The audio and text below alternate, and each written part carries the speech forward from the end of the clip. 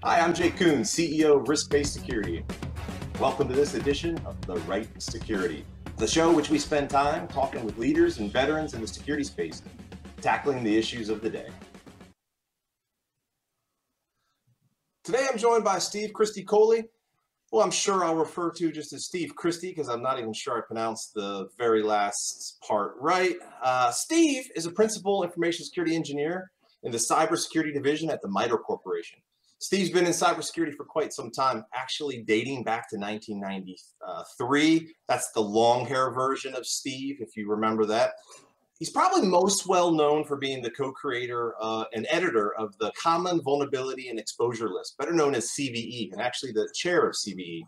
Also in 2002, he was a co-author of a pretty influential draft paper called Responsible Vulnerability Disclosure Process that he authored with Chris Weissoppel. Now, Steve is currently supporting the FDA CDRH on medical device cybersecurity. In addition, he is the technical lead for several projects, including Common Weakness Enumeration, also known as CWE, Common Weakness Scoring System, CWSS, and also the community-driven CWE SANS Top 25 Software Most Dangerous Software Errors. Steve, it's great seeing you. Welcome to the show. Thanks. Glad to be here, I think. You think. Well, today, I want to spend some time talking about medical vulnerability management and common weaknesses. And I put the CIS on there because there's a lot of them. So we'll try to cover as much as we can today. I'll try to avoid any CVE conversation, but it might slip, but I will try to be on my best behavior. So let us start off with some medical device security. In 2016 at RVASec, you gave a presentation and it was called Toward Consistent Usable Security Risk Assessment of Medical Devices. And at that time, you and your colleagues were really just getting started in the space. Can you sort of give us a quick recap of that talk and what you were focused on at that time? Sure. At that time, back in 2016, my colleague Penny Chase and I had been supporting FDA for about a year or two as the FDA tried to really get a handle on medical device security. External vulnerability researchers, independent researchers, were starting to find vulnerabilities within medical devices at increasing rates. They were having difficulty in interacting with medical device vendors who were sometimes dismissive of what their findings were. And FDA, who's a regulator of medical devices, wound up getting sort of involved and kind of stuck in the middle. And some of the work that I did in the early days supporting FDA involved really helping them to drive towards resolution of some of these vulnerabilities, especially when there were disagreements between the medical device researchers and the manufacturers. One of the things that really came out of even that early work was recognizing that the researchers were, at that time, mostly only looking at the technical impacts of the vulnerabilities. And the medical device manufacturers who were affected were often coming at it from a safety-only perspective. Medical device vulnerabilities themselves were still fairly new to them. So with that kind of disconnect there that was occurring, that we were seeing right up close in the disputes that were happening, sometimes behind the scenes, sometimes publicly, made it clear that a more consistent approach to evaluating medical device vulnerabilities was important. So we had just started that work at the end of 2015 and early 2016, and RVASec, I think, was still in the very early stages. At the time, we were like, hey, we need some kind of consistency in how people approach vulnerabilities. We need to be sure that medical device manufacturers account for hospital environments appropriately, that the vulnerability researchers understand that there might be vulnerabilities that from a technical perspective look bad, but from an operational perspective might not necessarily be that bad. So, how do we ensure that everybody's at least looking at and discussing and considering the same kind of thing? So some of what I talked about at RVASec was really laying out what were some of these areas, what were some of these difficulties that existed, and for an approach to be taken, what would be the requirements for a good approach? You want something that's repeatable. You want something that's consistent. You want something that is fairly simple to apply.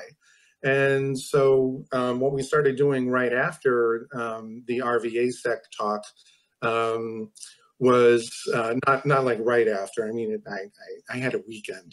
But we really started actively thinking about, okay, what are the approaches that are out there? Do they have some of these criteria for what a good metric is or a good risk analysis approach is? And we moved from there. We talked to a number of different medical device manufacturers. We talked to some vulnerability researchers. We even talked to some medical clinicians, and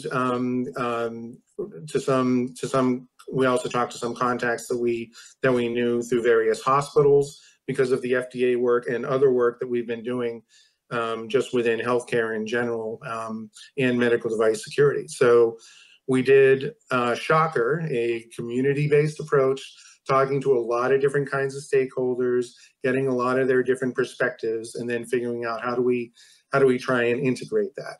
And from the beginning, we had been thinking a bit about CVSS, the IT enterprise CVSS, which at the time was, I'm not sure if version 3 had been released at that point, or maybe it was still fairly new, but CVSS was a known, recognizable entity. People were already trying to use CVSS to go and evaluate medical device vulnerabilities. It was being applied in other areas just to IoT and so on. So it seemed a natural place to really look at things. And so what we wound up doing was really saying, okay, there's the CVSS end result, which is a score and the vector, and the different parts of the vector cover the individual different aspects, the different characteristics of the vulnerability that are important that then ultimately produce a CVSS score. But for us, the thing that we thought was really important was to be a little bit more clear about the process of ensuring that somebody is looking at all of these different aspects of a vulnerability within a healthcare setting. So we hit upon the notion of really developing a rubric as a series of different questions that would be asked, and at the end result would be a CVSS vector, what we also call an extended vector, which includes additional questions and additional data inputs that then would produce a CVSS relevant score. And we did a couple pilot programs with a number of different medical device manufacturers a few years ago. Went to Minnesota in February, so that was fun. And then we just got a lot of good feedback from those medical device manufacturers. We had them score some real world vulnerabilities that were in their own products. We had them look at hypothetical vulnerabilities or hypothetical scenarios that we created. And so we were able to get a lot of input, a lot of real solid feedback over time to really help us to develop the rubric. And we initially publicly released a version of the rubric, I think back in 2019.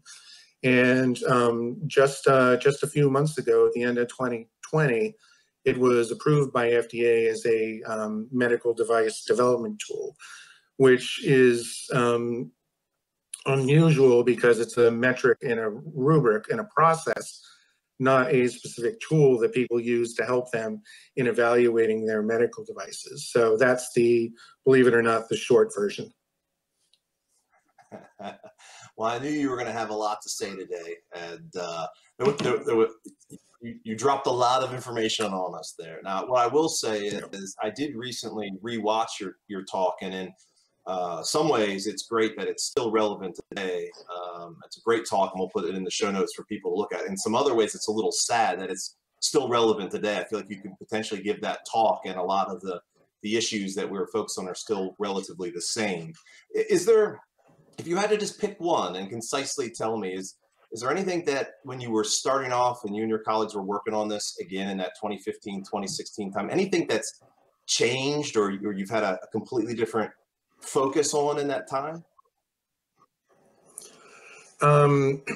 There's quite a bit of change that's happened across the industry. I think one big change that has happened when it comes to specifically to risk assessment with medical devices is that there's a growing understanding that um, uh, there are limitations to traditional safety and hazard analysis, which makes assumptions about likelihood of exploitation or likelihood of events occurring. And cybersecurity just turns that on its head, right? You could estimate from a safety perspective the frequency in which a bit flip would occur in an embedded device because of radiation leaks. And that's actually something that literally happened to a medical device researcher one time, Marie Moe, who was a pacemaker patient as well. And she was 30,000 feet in the air or whatever, and a bit got flipped in her pacemaker. And it accidentally, inadvertently allowed her to then go and do some reverse engineering on the pacemaker once it had been removed and replaced. But those kinds of, even those kinds of obscure events from a safety perspective are estimatable. You can estimate the likelihood in which these things will occur.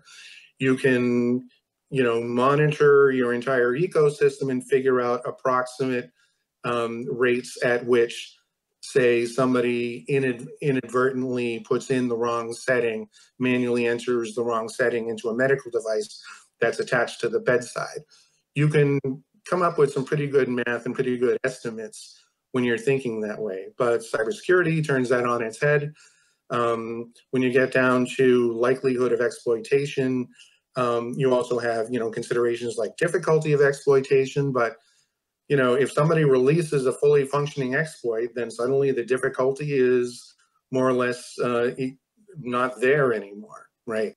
You still have other aspects of complexity for how somebody could attack a medical device. Do they need to be physically within Bluetooth distance?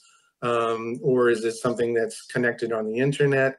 But then there are also these safety components, built-in defenses that are there strictly for safety purposes that actually inadvertently provide some defense in depth from a cybersecurity perspective. And so I think there's a growing understanding, at least within the medical device cybersecurity community, that there's still quite a bit of work that needs to be done to integrate safety considerations with cybersecurity vulnerability considerations, where the laws of physics, so to speak, just don't apply. Although safety itself has such a long 50+ year history, even just with respect to medical devices.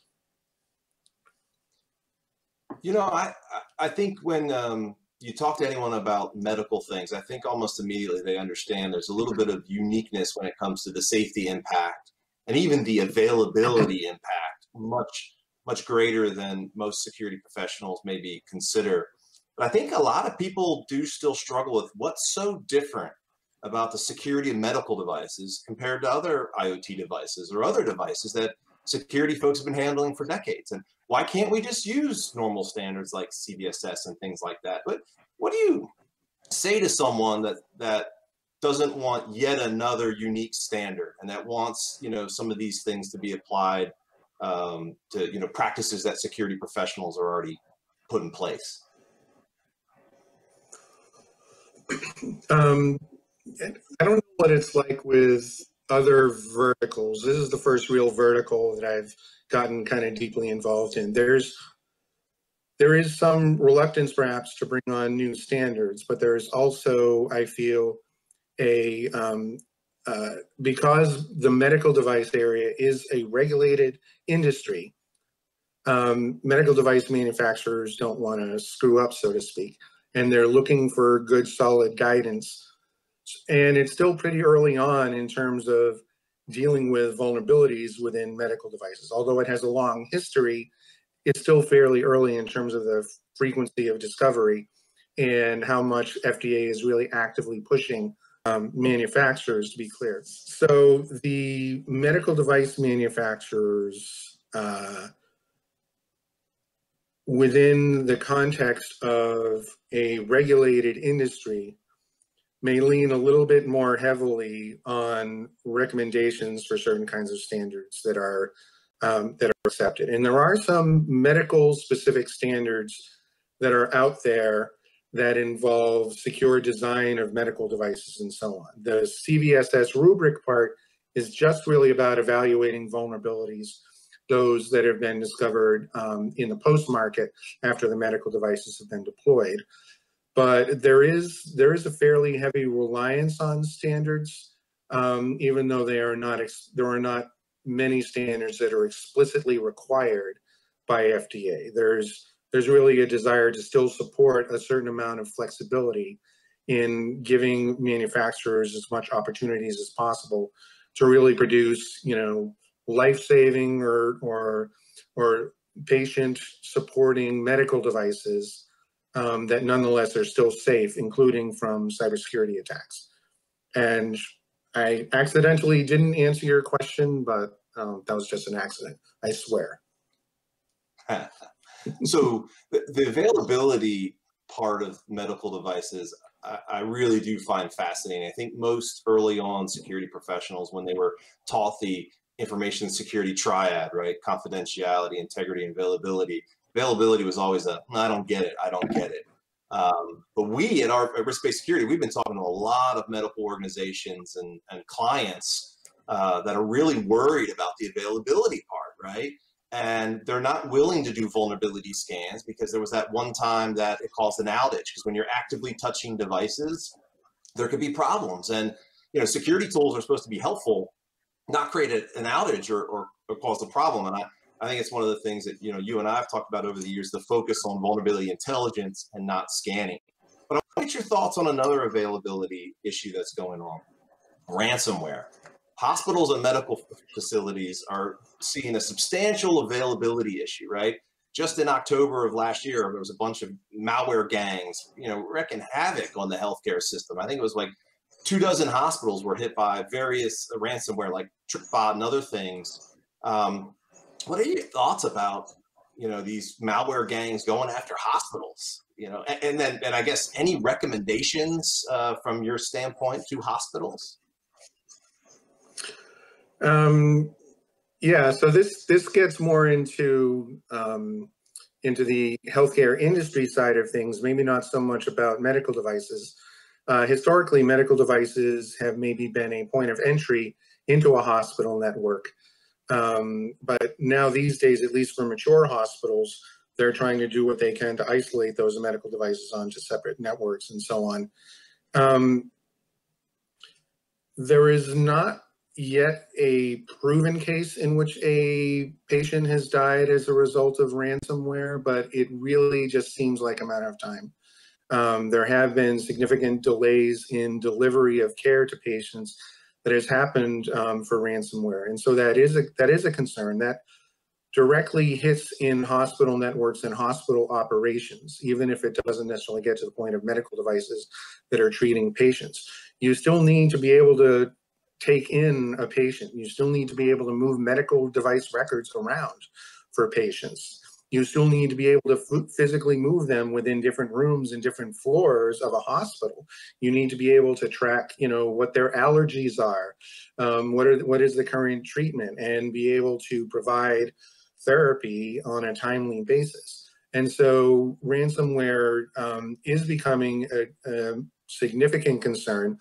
WannaCry was a really bad example of that, right? And that was a couple of years ago already, especially with the British National Health System. And so those are some significant concerns to hospitals, but especially these days with COVID and so on, it can be very difficult to really have sufficient resources and sufficient technical expertise to even manage ransomware.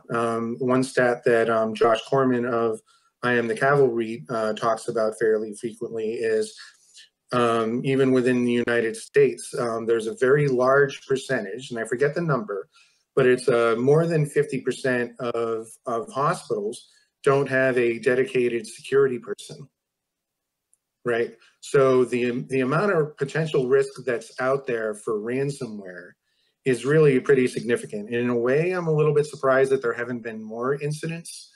But one doesn't need to be an expert in understanding all of the different threat actors to know that there are threat actors out there for whom killing people is not necessarily a major concern if they have other kinds of goals, such as significant financial gain, or you get into nation state areas and concerns, so on. But right now, it is a significant problem, further complicated by COVID. What do you say to the hospital or that medical provider that says, Steve, telling me about a vulnerability just doesn't do anything for me for these medical devices, because they're just sort of these black boxes that we don't know what's going on in them, meaning no visibility.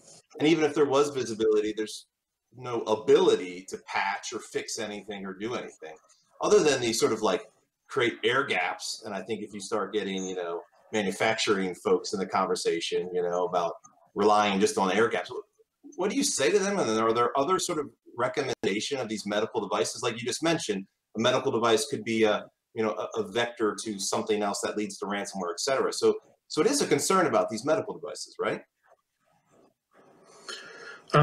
Yes, that's definitely a concern. Segmentation and isolation is one of the things that is frequently recommended. I think it's many cybersecurity professionals in healthcare recommend that as one of the best things. People might go, well, why don't you just go medical devices in the first place? Many of them are not even patchable, or some of them rely so heavily on older versions of operating systems and so on, that to patch them would be to risk their ability to deliver therapy or to monitor patients or to provide diagnosis. So there's a huge problem of these legacy devices that just can't simply be removed. And so isolation is one approach that that can often be taken. It really depends, though, specific on the different hospitals and so on for what they can do. But it can be really difficult to secure your assets, your medical devices or otherwise, if you don't even understand what your assets are, let alone if you don't understand what kinds of software are in those assets in the first place that might contain vulnerabilities. A lot of medical devices can be deployed on embedded operating systems or commercial operating systems using commercial or open source software that then winds up not getting updated. And you could have a significant vulnerability that comes out, say in a SSL, open SSL component or something like that. And you don't even know what medical devices might be using that open SSL component. About a year ago, there was the Swing Tooth family of 11 or 12 vulnerabilities related to Bluetooth low energy. Before then, there was another set of vulnerabilities involving IP stacks within embedded libraries that was in embedded software and embedded operating systems dating back decades, which was unsupported, but nonetheless was really embedded very deep within these medical devices. And so it's very difficult sometimes to even know what vulnerabilities there are in those medical devices. And this is a known and understood problem, certainly within healthcare, and I think to some degrees across IoT. But this is where efforts such as the Software Bill of Materials, or SBOM, comes into play. If each medical device had its own Software Bill of Materials, you could then know which medical devices had which vulnerabilities involving third-party components. This is an effort that's been actively led by Alan Friedman of the NTIA, which is part of U.S. Department of Commerce. And this SBOM effort has been going on for a few years. And I think they're making quite a bit of progress.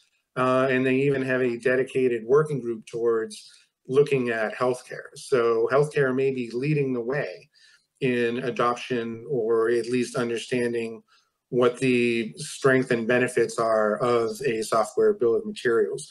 But if you don't know what it is, you can't secure it, right? So, but at least some of this work is underway to get a better handle on that. So you haven't said cyber physical systems yet. Are you still apologizing or not apologizing when you say this, or have you stopped saying cyber physical systems?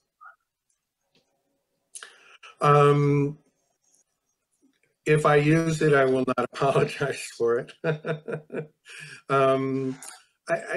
I think some of these discussions are almost academic, right? And it gets really pedantic. And it's ironic that I'm the one saying this because I care a lot about terminology.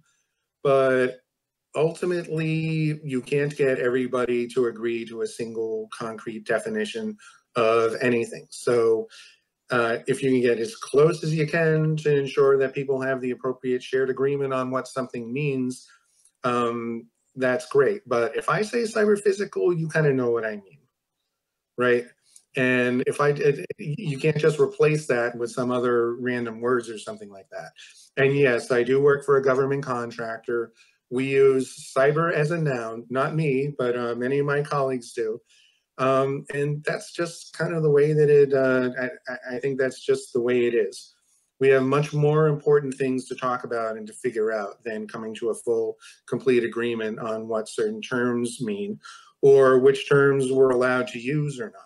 A really good example that I came up with inadvertently about a year ago within the CWE project was CWE really, we try and deal with many different kinds of terms and figure out how do we describe mistakes in terms that are understandable to everybody that's out there.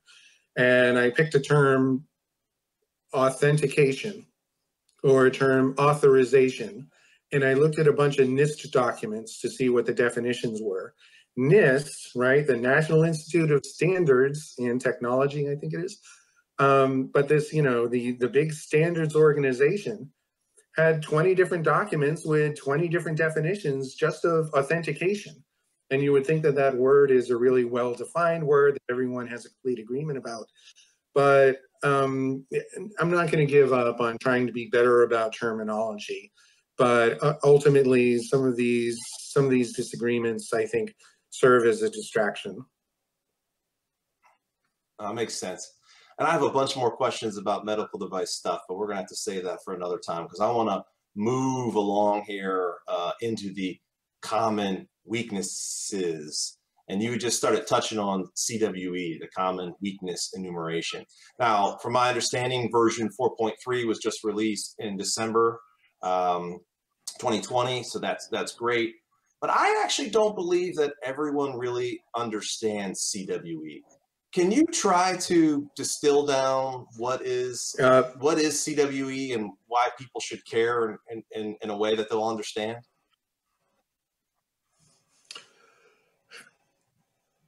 So if you know about CVEs, right, those are individual vulnerabilities within individual products. I'm not asking you, Jake, if you know about CVEs, because I know you know about CVEs. And I didn't say CVE, you did, just for the record.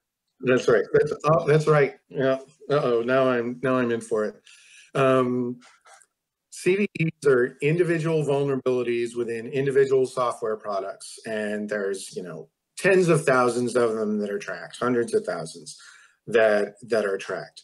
One thing that many people don't necessarily realize is different programmers will often make the exact same kind of mistake that will create vulnerabilities within their own software. You hear about SQL injection or buffer overflows or cross-site scripting. Those kinds of issues exist in thousands and thousands of vulnerabilities made by thousands and thousands of developers. They're frequently repeated mistakes And so what we try and do within the common weakness enumeration, the CWE, is identify these weaknesses, these mistakes, and classify them and track them by their class. So just like you might have a CVE for buffer overflow in Internet Explorer 4.0, you would have a CWE for the class of copying a memory outside of the bounds of a memory buffer, something like a buffer overflow, or not preserving the structure of a SQL command when you're constructing it using user input, which is something that enables SQL injection attacks. So CWE is really trying to get at classifying the kinds of mistakes that are frequently made by many different developers. So in that we have now over, I think we're over 900 different weaknesses that we try and track within CWE. So it's not on the order of hundreds of thousands, but that's still a lot of mistakes that developers can be making. When I look at CWE and I see the 916 total weaknesses, seems like a lot, right? And a lot to try to train and communicate and understand. So I understand that you guys also do the CWE top 25, trying to identify the most dangerous software weaknesses. I also, at one point there was the OWASP top 10. I feel like that started in 2004. It kind of feels like it stopped in 2017. And then there was this CWE SANS thing that started in 2009, stopped in 2011. Seems like it's back now from 19 to 20. So there's been some efforts around trying to take a lot of issues or weaknesses, 916 of them, and get the top 25. Can you take just a brief moment to sort of talk about that CWE analysis process of how you get those top 25 and then how people should read that report?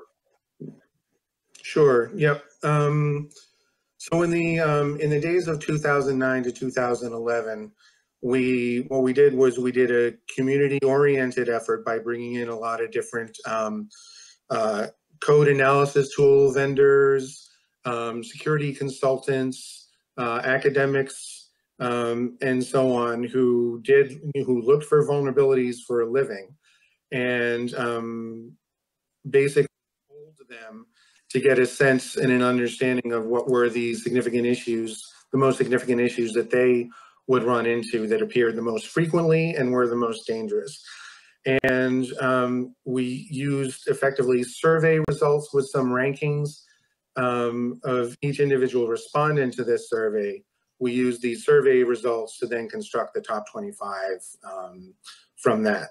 But it's a very extensive, expensive process that was still dependent on the skills and knowledge of a relatively small number of contributors, about 25 or so. And the OWASP top 10, roughly speaking, has been constructed in similar ways. When we started to bring up the top 25 more actively again, just a couple of years ago, we wanted to be more systematic and able to really operate on a larger scale. So we worked with CVE identifiers as captured within NVD, the National Vulnerability Database, and those CVEs are mapped to CWE identifiers. And so then we were able to take not only the mappings to the CWEs, but also the CVSS score of each of those individual CVEs. And so we were able to get what kind of vulnerability or what kind of weakness was involved with the CVE, as well as what was the risk of the vulnerability, at least as CVSS characterizes it. And so we were then able to take, the most frequently appearing CWEs and combine that with the overall average CVSS, which then enabled us to automatically calculate a top 25 based on NVD data. And one big step that I skipped there is we went and we looked at the original mappings that NVD analysts had provided and tried to see if we could come up with more precise or more accurate mappings. So we basically reevaluated many of the mappings that were already done. And that enabled us to generally provide more precise data, which then helped us to really increase our confidence in the top 25 that we generated, and then share that CWE mapping data back to NVD so that they could then go and re-update their CVE identifiers. So it's not all 100% automated, but what we found is that there are a lot of areas where there could be improvements in how people map to CWE identifiers, and a lot of improvements in how people could even describe vulnerabilities in a way so that you could understand the weakness in the first place. So we're going to be moving forward with those kinds of lessons to really try and work with the software vendor community and others to improve and to adopt CWE in the first place, and to improve the quality of their CWE mappings to be able to provide more precise and actionable mappings, which then we can understand better on a large scale trend analysis. What are the most important things that people really need to consider? So we're definitely going to have you back on the show because I have tons of questions, but we're running a little low on time here. So there are two other weaknesses. You've got Common Weakness Scoring System, CWSS, and then you also have Common Weakness Risk Analysis Framework, CWRAF, or I think CRAF, people have said. Are these still active standards being worked on that people should look into? When you look at the MITRE website, it looks like 2013, 2014 is the last update. But the reason I ask is in some of your medical work, you've stated in the past that CWSS plus CRAF could potentially equal that CVSS V3 environmental score, and as they're working on CVSS V4, there's a lot of these things out there that I want to make sure that our listeners could understand where they might want to take some more time to look on their own, or again have you back on the show to talk about. What can you give us some quick thoughts on a lot of these other weakness standards? Mm-hmm. So CWSS, we have not been actively maintaining that since, I guess, around 2013 or 2014. However, it is in use by some organizations. You do need to think about CWSS in the context in which it appeared. This was in between CVSS version 2 and CVSS version 3. And if you look closely, you'll actually see some parts of CWSS showing up within CVSS version 3. We really wanted to try and move some of this scoring forward and to try and formalize a little bit better to make it more accessible to less technical people. And this is where CWRAF CRAF really comes into play. We had a realization that every individual weakness has a fairly limited set of technical impacts that can occur. Reading memory, writing files, causing a crash. If you think about the technical impacts of most vulnerabilities, they can really be classified in a pretty narrow set of technical impacts. So one of the things that CRAF really does is it tries to allow people to lay out a scorecard of sorts and think about, okay, for all of these different technical impacts, what are the ones that are most important for my particular device or my particular product? And what can come out of that at the end is a notion of, okay, if you're really concerned about, let's say, availability, like you might be for medical devices, here are the most significant, most important weaknesses that you might really want to be sure that you're concentrating on. And then here's the business case, here's the business rationale for why you really care about that. But so when we characterize things more in terms of their potential technical impacts, that gets a little bit closer to tying together the technical and business side of things. And I think in general, we still struggle with this as an industry, right? You need to speak the language of the business is like a cliche practically, right?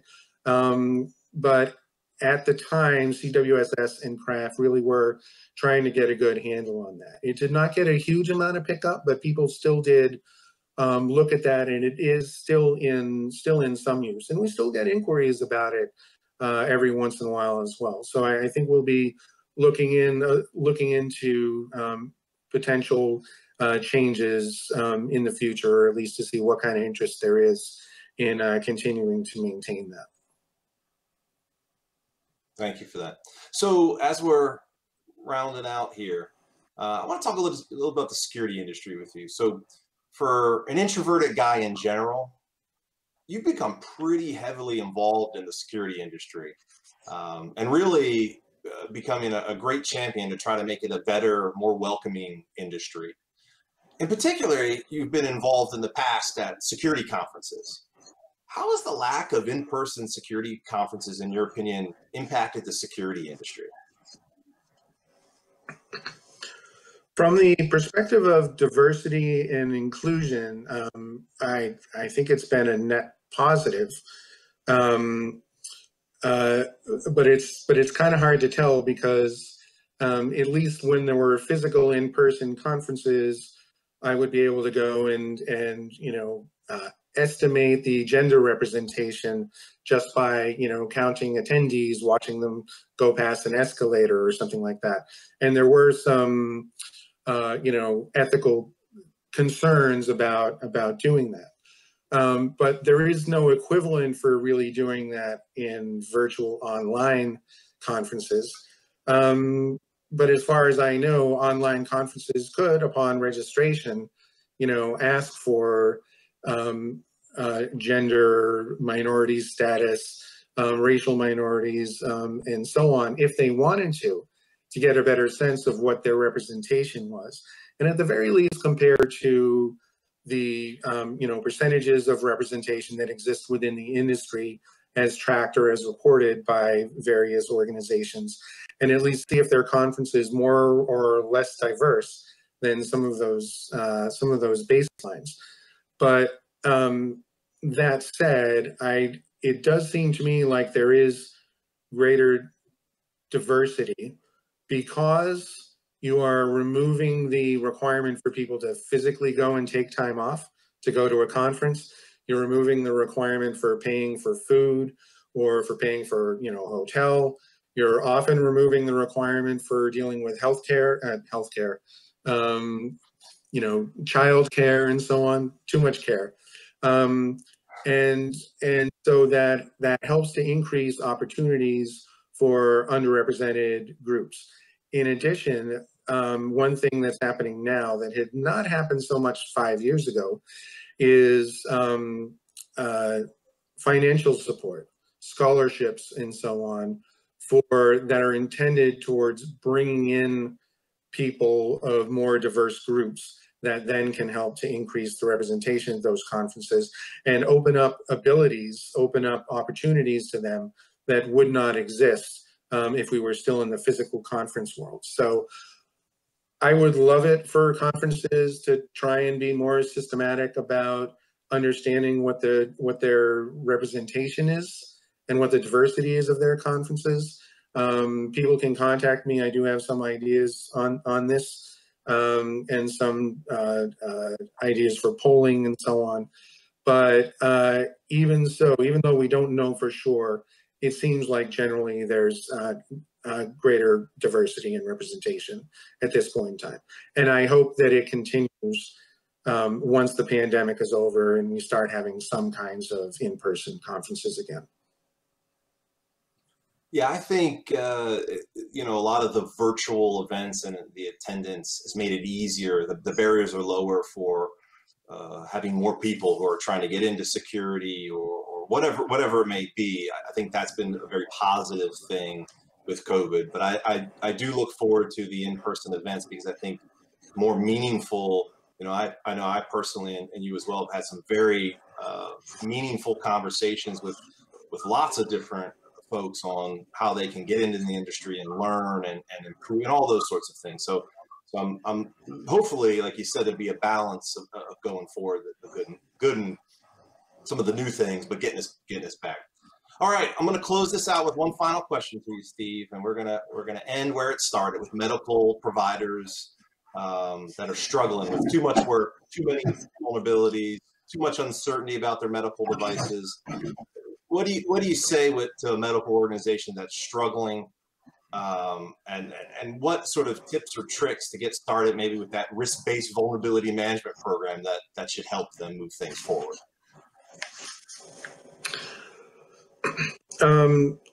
one thing that can really help is to be much more hands-on with your manufacturers and much more clear with what your cybersecurity expectations are. Mayo Clinic actually has a set of, I think it's called it's informally referred to as a set of 6 questions, but they have a series of minimal requirements that they have before a manufacturer can even bring a medical device in for them to consider. And it includes things such as patchability, ability to secure things, fairly clean bill of health or clean bill of health from a cybersecurity vulnerability perspective, and a number of other kinds of requirements. So that's something that could be very useful even for a poorly resourced healthcare delivery organization to do, to really make it clear to their manufacturers that cybersecurity is important to them. Perfect. Mr. Steve, Christy, thank you for your time. I greatly appreciate all your thoughts today. We're gonna have to get you back on because I have like a whole bunch more questions that I didn't even get a chance to ask you, but I look forward to an in-person round of putt-putt in the near future. Stay safe, and thanks again for your time. Thanks for the invite, Jake. I really had a lot of fun, and see you on the course.